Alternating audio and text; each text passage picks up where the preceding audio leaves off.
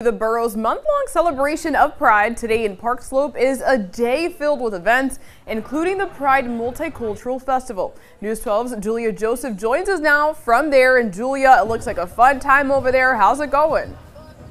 It is. You can really just smell all of the amazing food stands here. There are local organizations, and really Brooklynites are just coming out in full pride here today on this beautiful Saturday.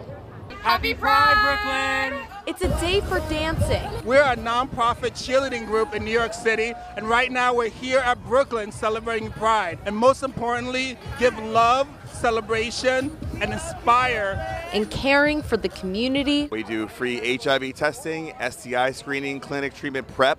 Here at the Brooklyn Pride Multicultural Festival, people are spreading love the Brooklyn way. It is just so fabulous to be out here with my community, spreading the love, spreading the joy, sharing the pride with everyone, especially in this day and age where a lot of people are against gay people and against pride. It's important to show them that this is a place of joy and a place of love. Food, activities, and resources stretch down the block of Fifth Avenue today, giving off a true feeling of warmth in our borough. Happy Pride! I love Brooklyn so much. And a perfect kickoff to Pride Month.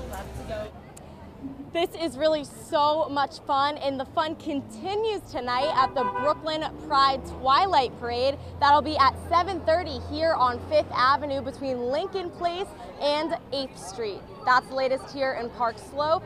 Julia Joseph, News 12 Brooklyn. Definitely.